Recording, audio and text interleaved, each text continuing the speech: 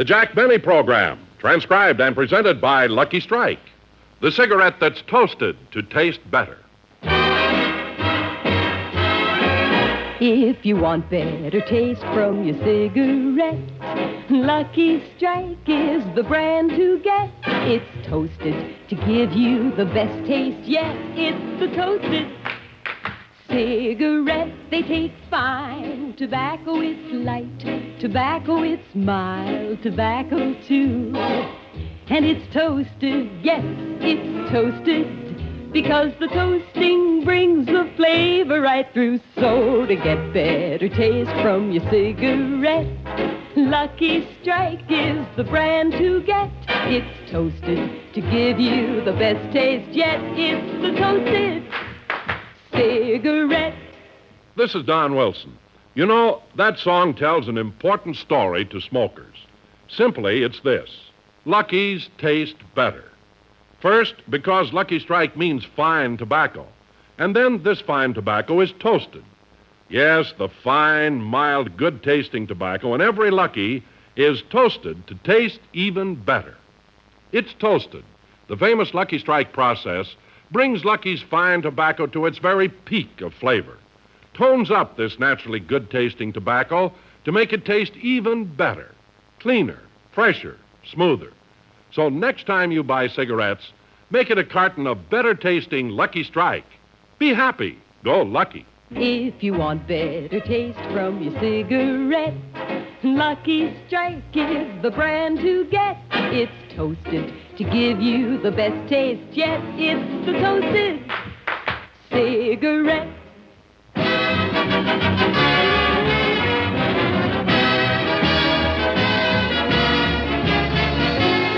The Lucky Strike program starring Jack Benny with Mary Livingston, Rochester, Dennis Day, Bob Crosby, and yours truly, Don Wilson.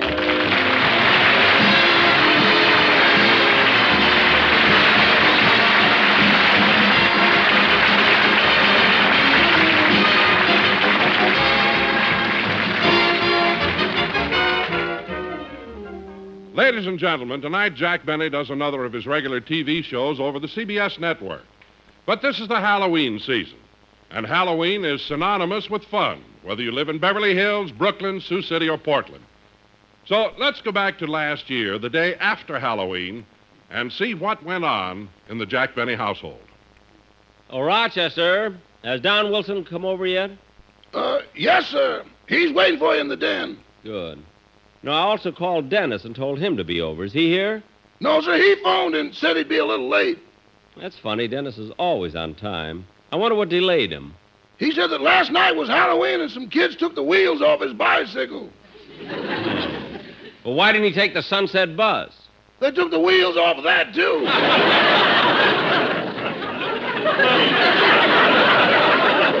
Well, that's what Dennis gets for living in that kind of a neighborhood. I'm glad the kids around here aren't that rowdy. Me too, boss. By the way, Rochester, go out and take the bathtub off the front porch and put it back in the house again. Well, what are you waiting for? Take the bathtub off the front porch. Okay, but there ain't much gas in the car. Gas in the car? What's that got to do with it? The front porch is in Pasadena.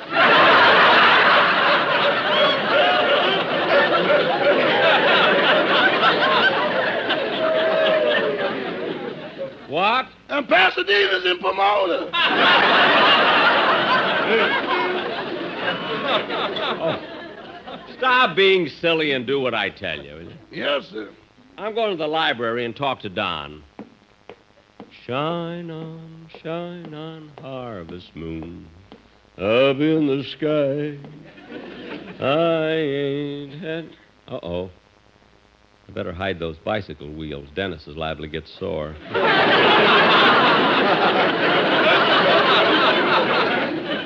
I'll put them in the closet. I ain't had no lovin' since January, February, June, or July. La, la, The other months weren't so good either.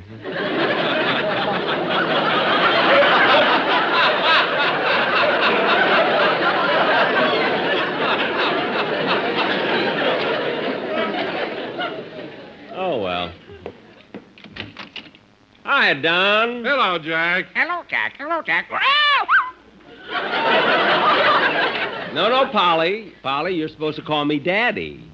Wait a minute, Jack. Isn't that a little silly having a parrot call you Daddy? I don't think so, Don. After all, I take care of her, feed her, talk to her, and I was the one who nursed her when she was sick. Polly was sick? Terribly sick. No, Polly, you're over it now. So cute, isn't he? Or he's so cute, I don't know. Yes, Don, she was very sick, and... Well, there's the phone. I'll get it. Hello? Oh, hello, Mr. Benny. This is Dennis. Oh, Dennis, we're waiting for you. What's taking you so long? I couldn't get a taxi, Oh. so my mother's driving me over in her steamroller. Your mother? I thought it was your Uncle Herman that drove the steamroller. Not anymore. Why, what happened? Well, yesterday something was wrong with the front roller, so he got out to take a look at it, and some kids played the meanest Halloween trick. Dennis, that's terrible. Where's your uncle now? Well, you know that white line that runs down the middle of Wilshire Boulevard? Uh-huh. The dark part of it is Uncle Herman.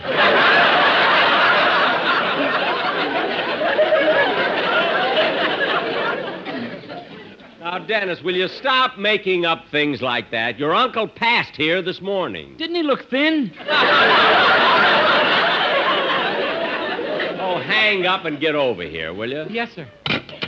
What a kid. He gets sillier every day. I remember once he called me up. Don, stop eating Polly's crackers. For heaven's sake. I was just picking them up to feed to her. Jack, how long do parrots live? Oh, a long time, Don. Some of them live for years and years. How old is this one? 63. And she's still got all her feathers. That's more than you can say. Don, don't be so comical, will you? Be the straight man that you always are, will you, please? And lately, you always try to be... Rochester, will you answer the phone, please? Yes, sir. Jack Benny's residence, star, stage, screen, radio, television, and we'll sell 2 bicycle wheels at ridiculously low prices. Hello, Rochester. This is Dennis. Please tell Mr. Hey, what did you say about 2 bicycle wheels? Uh-oh, me Benny Solly. You have long number. Maybe you have better luck by and by. So long, egg foo young. Rochester. I try talking to Rochester, and all the time I talking to Chinese boy. So, Solly, no Rochester, nobody here except us chop suey. Chop. Goodbye, please. Rochester, give me that telephone. Hello, who is this? Oh, hello, Mr. Benny. This is Dennis, and Rochester said you had a pair of bicycle wheels. So sorry, long nubla. Goodbye. Mr. Benny. Dennis, let's stop this kidding. Believe me, kid, if you'd only take my advice and stop talking silly all the time and just sing, you'd really go places. No, I won't. Why not? I've got no wheels on my bicycle. Oh, goodbye. You know, Don, sometimes I don't know why I waste my time talking to that kid. Oh, Dennis is okay. Well, speaking of wasting time, Jack, I've been here now nearly a half hour, and you still haven't told me what you wanted me to come over for. Oh, yes, Don, it's about the quartet. The Sportsmen? Yes. Now, I've been thinking this over seriously for quite a long time now, and I finally made up my mind. I'm going to fire them. Fire them? But, Jack, they're one of the best singing groups in the country. I'll admit that, but they never sing what I want them to. They're always singing crazy songs and embarrassing me. They have no respect for me. The other day when I asked, I practically begged them to do a certain tune. I think the baritone called me a dirty name. You think? Yes. Who knows what means?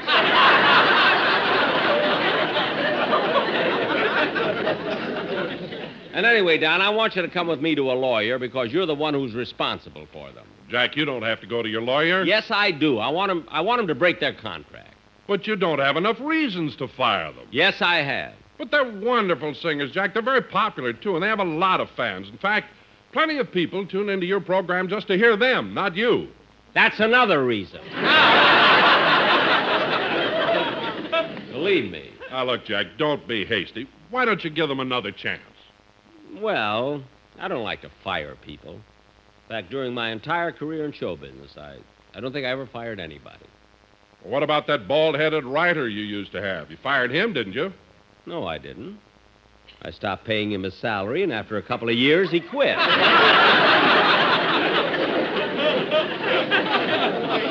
That's all that happened. Well, his partner didn't quit, and he's not with you anymore. Well, he starved to death. But, Don, if I give the Sportsmen another chance, do you think they'll mend their ways? They'll I'm do sure of it, something Jack. instead of those silly, crazy songs? I'm just sure of it, Jack. In fact, I'll talk to them myself. Well, all right. Well, let's forget about it. Jack, I'm just as positive as I can be you won't regret this. Well, I'm going to be running along. Oh, where are you going, Don? Oh, nowhere in particular. I'll probably drop into the drugstore for some lunch. Say, I'm kind of hungry, too. Oh, Rochester! Yes, Mr. Benny? Look, Mr. Wilson and I are going to have lunch at the drugstore. Come on, Don. Okay, Jack.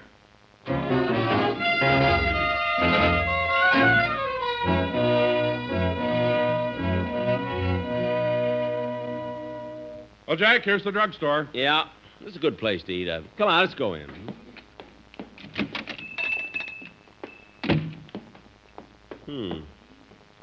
All the tables seem to be taken.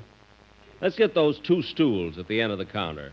But there are 2 right here, Jack. Oh, yes. I'll see if we can have them. Oh, waitress. Waitress. What do you want, Mac?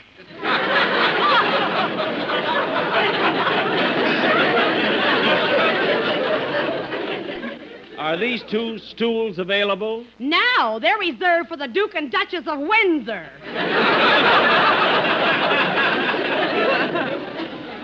Come on, Don. Let's sit down. What do you want to eat? Well, I haven't made up my mind yet. Better take my friend's order first. What do you have, Don? I can't make up my mind either. Miss, maybe we better look at a menu. Have you got a menu? Here. Now, let me see. Don't bend it. It's the only one we've got. Look, I'm not. And stop drooling. There's nothing on it that good.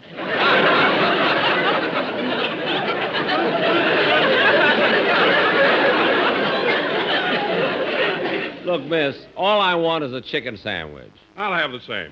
Okay, I'll be back with the grub in a minute. You know, Jack, I just can't understand how a girl like her can hold a job here. Now, wait a minute, Don. Don't be too hard on her. You know, she's had a tough time of it. Do you know that she used to be a big star on Broadway? Really? Yep. For 3 years, she played the title role in The Voice of the Turtle. Notice the way her head keeps coming in and out all the time.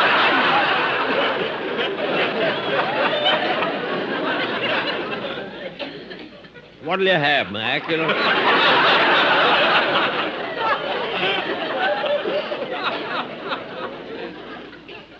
Say, Don. Oh, excuse me a minute, Jack. Excuse me. The Sportsmen are sitting over there. The quartet? Where? Yeah, over there in the corner. I want to talk to them a minute. Well, remember, Don, will you give them a warning about what I said? I'll talk to them about it. You do. It'd drive me nuts.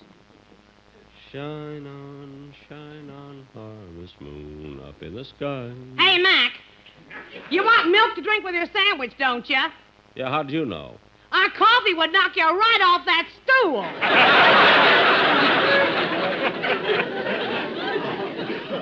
All right. Just bring the milk. Yeah. Now, fellas, please, do yourselves a favor. Take my advice. Don't sing that song for Jack. This is neither the time nor the place. Oh, here he comes with that quartet again. Now, look, fellas, I'm telling you, for your own good. What's the matter now, Don? They want to sing a new number for you. Here in the drugstore? I should say not. It'll be embarrassing. I told you, fellas. You see, Don, they won't listen to anybody. That's why I want to fire them. But, Jack, they claim that this is a very beautiful song. I don't care how beautiful Boys, it is. he's mad at you anyway. Now, you better not do a thing. Don, will you Boys, keep them? hold it. Don, will you hold keep it, them boys. from singing? Hey, Nonny, ding, dong, See, Don, this is why I want to fire them. Tara, shaboom, Shaboom. badu, badu. Life could be a dream, Shaboom. Shaboom? If I could take you What does that up mean, in Doc? paradise Shaboom. above. Shaboom. Shaboom. If you would tell me I'm the only one that you love, life could be a dream, sweetheart. What happened to Shaboom? Hello again, shaboom. life could be a dream. Shaboom. Shaboom. If only all my precious I'd like to plans know would what come shaboom true. is. Shaboom. If you would let me spend my whole life loving you, life could be a dream. Shaboom. Sweetheart. Sweetheart! Don, you got to do something about these guys. Something is on my mind. If you do what I want you to do, baby, we'd be so fine. Right here in the drugstore. Life could be a It's dream. so embarrassing. I gotta If fight. I could take you up to paradise up above. Shaboom. If you would tell me I'm the only one you love. Life could be a dream, sweetheart, sweetheart. Shaboom, da boom, da boom, da boom, shaboom, sweetheart. The only thing I understand is sweetheart now. Now look at us. Fellas, we're in the drugstore. Pop on a lucky and you will agree. Shaboom, shaboom, shaboom, Mr. B. Shaboom. Lucky Strikes are made of light and fine tobacco. You'll get better taste than Lucky Strikes with that. Yeah, Lucky Strikes are toasted. Fellas, A better please. taste than cigarettes. Fellas, everybody's looking at us in the drugstore. Better taste. Shaboom, shaboom. Fellas, we're in the drug. Don, I told you. Shaboom, shaboom. Fellas, we're in the drugstore. People are not eating. Wait a minute. Boys, wait a minute. Wait a minute. Wait a minute.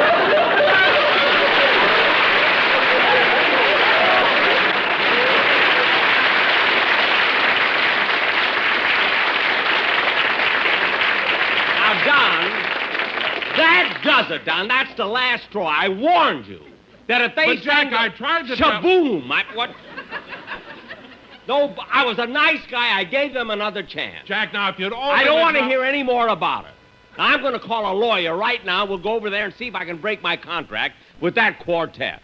Now, come on, Don. Shaboom.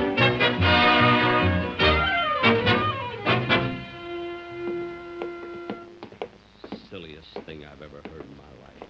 Is this the lawyer's office, Jack? Yeah, Joseph S. Kearns, attorney at law. Let's go in. Pardon me, miss. I'd like to see Mr. Kearns. Do you have an apartment?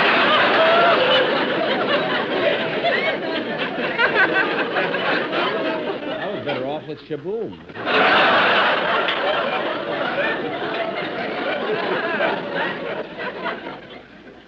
Well, What? What'd you say? Do you have an apartment? Yes, I have an appointment. What? I said I have an appointment. What? An appointment. Oh, go right in. Shaboom. Now, look, Mr. Smith, I'm a busy man. I can't stay on this phone all day. I told you I won't settle this case for less than $50,000. I'm sorry, Mr. Smith. Well, that's up to you, Mr. Smith. Goodbye. Oh, hello, Mr. Kearns. How do you do, Mr. Smith? No. No, Benny. The name is Jack Benny. Oh, yes, please forgive me. It's just that I've been so busy lately and have so many things on my mind. Oh, I understand, Mr. Kearns. I'd like you to meet Don Wilson. Ah, how do you do, Mr. Wilson? How do you do? Haven't we met before? I don't think so. That's funny. Your name is so familiar. Keeps running through my mind. Smith.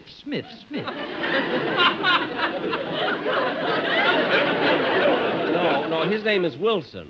Oh, yes. How stupid of me. Your name is Smith. No, look, Smith was on the telephone, is he? What happened to Benny?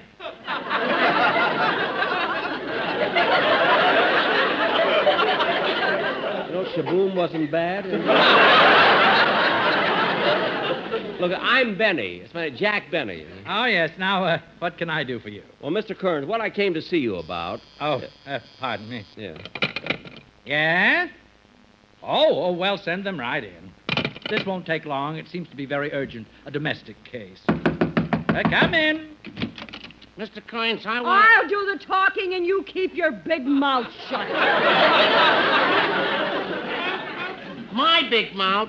Your lips could be stretched over a piano stool. Now, we can settle this without harsh words. That's okay with me. I want to divorce this jerk.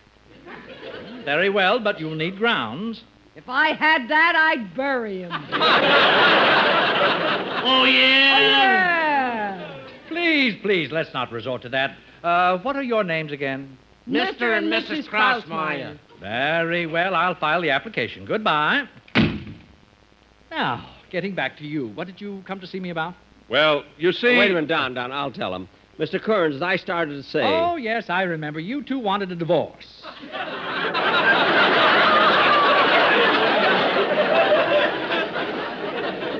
No, that's Krausmeyer. Oh, of course. I had you confused with Mr. and Mrs. Wilson, who just left.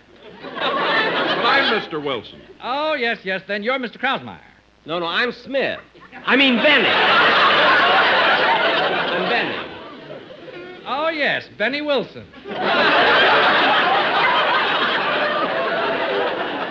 Maybe. Now, what's on your mind? Well, I've got a quartet on my radio program, and I'd like to break their contract. Now, here it is. Would you just look over it? Yes, it looks like an ironclad agreement. But Oh, excuse me. Yes? What? Oh, good. Send them in. It's that couple who were just in here for a divorce, Mr. and Mrs. Kearns. No, your name is Kearns. I mean Mr. and Mrs. Wilson. Their name is Krausmeyer. Oh, yes. Thank you, Mr. Smith.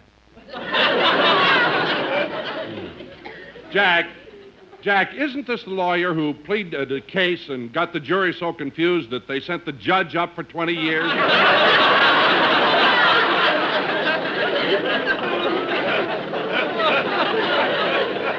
Oh, so you read about it, huh?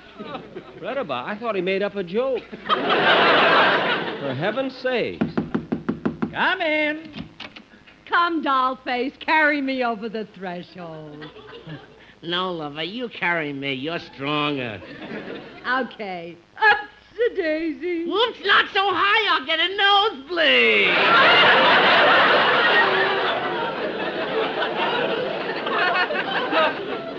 Oh, come. I'm a busy man. Are you sure your minds are made up? Yeah, me and Porfirio don't want a divorce.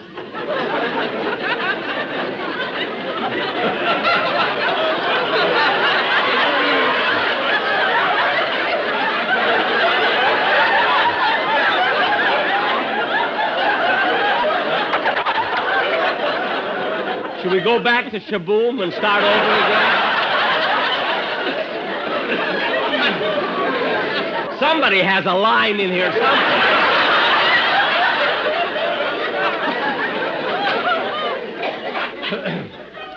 Fine. Fine. I won't file the application. And good luck to both of you. Thank you. Now, where were we? Now, please. Well, please, let's not waste any more time. Benny is the name, Jack Benny. This is Mr. Wilson. Mr. and Mrs. Krausmeyer just left. You're Kearns, and Smith was on the phone. Now, tell me, Mr. Kearns, you said you knew how to break the contract with my quartet. Now, how are you going to do it? Now, let's see. Since you're suing them for $50,000, we can... I'm not suing them for $50,000. Oh, yes, that was Krausmeyer. Oh, that was Smith on the phone. Well, what are you doing here? All I know is I had an appointment.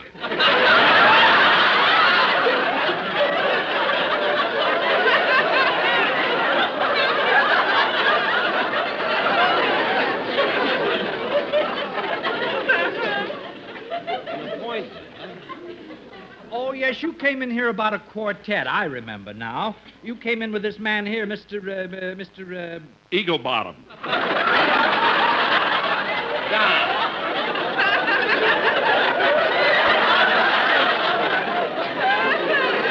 Mr. Kearns, about my quartet.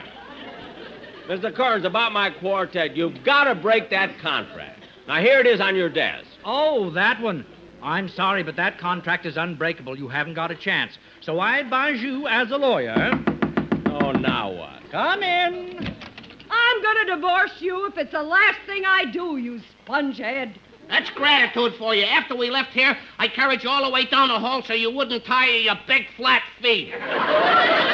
Well, you didn't have to drop me down that laundry chute. Look, I don't mean to get into this, but we're on the 12th floor, and you dropped your wife down the laundry chute? I hit bottom like a sack of wet wash. With your shape, how else could you hit? Mr. Kearns? I've got the applications right here. Good. We'll see you in court. Goodbye. Gee, it's a shame. They're such a nice couple. Oh, I wouldn't worry about them. This has been going on for 20 years. They'll get back together, but I am worried about the children. You mean they've been fighting for 20 years? Oh, They yes. have children? That's the tragedy of divorce. Who's going to take care of the little ones? And I think I have trouble. Mr. Kearns, I'm glad I dropped into your office today. I got a big home, a butler, a swimming pool, and I'm going to do something that'll make me happy, too. I'm going to have their children come home and live with me until their parents make up their minds. Gosh, that's the noblest thing you've ever done, Mr. Krausmeyer. Yes, it's a wonderful thing. And from now on, the children are your responsibility. Well, good, good. And the children are here, right in the next office. May I see the little rascals now? Well, you certainly may. Go right in. Thank you. You? You're the children? Shaboom, shaboom. Shaboom, shaboom. Oh, for heaven's sakes. Come on, Don. Let's go. Mr. Bean. Shaboom.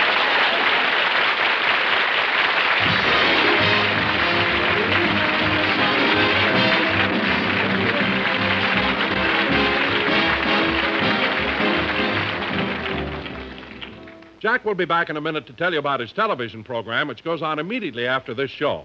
But first, I'd like to say something important to you cigarette smokers. When you light up a Lucky, you can be sure you'll get the better taste you want. That's because a Lucky is toasted to taste better. Of course, the beginning of better taste is fine tobacco. LSMFT, Lucky Strike means fine tobacco. And then it's toasted. That's the famous Lucky Strike process that brings Lucky's fine tobacco to its peak of flavor. Tones it up to make this naturally good-tasting tobacco taste even better, cleaner, fresher, smoother. Yes, that's why Lucky's taste better. It's the cigarette of fine tobacco, and it's toasted. So remember... If you want better taste from your cigarette, Lucky Strike is the brand to get. It's toasted to give you the best taste yet. It's the toasted cigarette. They take fine tobacco, it's light tobacco, it's mild tobacco too. And it's toasted, yes, it's toasted, because the toasting brings the flavor right through. So to get better taste from your cigarette, Lucky Strike is the brand to get. It's toasted to give you the best taste yet. It's the toasted cigarette. Ladies and gentlemen, I was going to tell you about my television show, but we're a little late, so tune in and watch it. Good night, folks.